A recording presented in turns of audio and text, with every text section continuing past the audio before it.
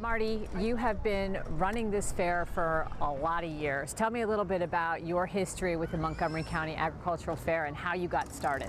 I came here as a volunteer in 2003, and it evolved into my becoming the executive director in 2006.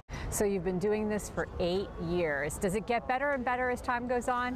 One of the challenges we have in trying to put a fair together is keeping some of the old, so we've got the tradition, and always offering something new so folks will have something new to see and know that they're not coming to the same old fair. Social media is a huge piece of any fair. We have a committee of volunteers that handle our social media group, and they do an exquisite job of trying to keep up with making sure there are posts regular about what's happening at the fair today, how to respond to questions, concerns, and we do get criticisms and complaints. We try to respond to them the best way we can on a day-by-day basis. Actually, that barn there was built on June the 16th, 1949. Oh my goodness. No kidding. Now, we've upgraded it, we replaced some wood on it, we've painted it, but it's the same barn that was built on that day. We're in the heart of this year's fair, 2014, but it's ending up on the weekend and we're going to be moving into next year. Do we start planning right away when this fair is done? Do you get right into the planning phase for next year? We're already working on 2016, and there are certain things I have in a can already for 2020.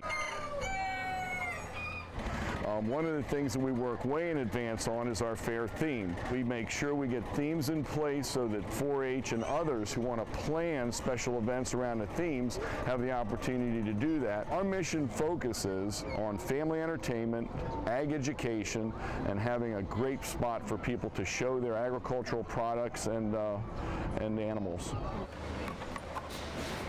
Little known fact, have you ever had a mosquito bite on the fairgrounds? Hi, Emily. Not that I can recall. You won't. Really? We spray it every night. Got to. So interest in the fair doesn't ever really wane. It seems like the interest in the fair continues to grow. Agriculture is a big part of life here in Montgomery County. Is that the truth? One of the little known facts about Montgomery County is that almost half of the land mass of the county is in ag reserve. This county has done an excellent job of preserving agricultural land for future generations and is a role model for many counties and states throughout the country. Smile, there we go. This is Rex. He's our photographer, been here since birth. How long have you been at the fair? Here since birth. Since birth. Pretty close. That's not an exaggeration. Pioneers who are here together today. What is it about this job that you love so much that's made you stay as long as you have? There are many things about running a fairgrounds that any person would find interesting. The volunteers, the folks that we work with every day. This fair is unique in many ways. One of those ways is that we have 2,600 people who have the status of life member. Now, you become a life member at the fair by donating 200 hours of your time to fair operations. During every fair, we have over 1,000 volunteers who will actually sign in and log hours during the 9-day period of time. There are folks who take their vacation time from their jobs and spend the entire week here to help provide this opportunity for the citizens of Montgomery County. Isn't that awesome? That's great. I look better on paper. So is this a full-time job then? Is this something for you that's a year-round full-time gig, or are you able to kind of step away from it at all? For me, it is absolutely a full-time job. It goes, 12 months of the year like many jobs do.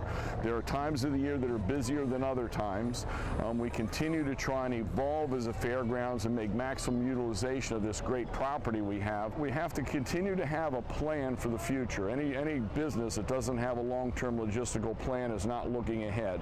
So we continue to try and determine whether there's a piece of land in Montgomery County that will meet our needs. And that's a very difficult thing because roads, water, sewer, gas, electric, all those pieces enter into the building and construction of a fairgrounds. This fairgrounds is a lovely site. It's a great property. It has history, ambiance, and we're going to continue to maintain and upgrade it for as long as we can. And what about you, Marty Svrcek? You staying put? Marty loves his job. He will continue to stay. I have a tremendous cohort of folks who help put this fair on, and if you were to just stand at this spot and look around, I am betting I see no less than 24 volunteers from this spot who are helping to make this operation run.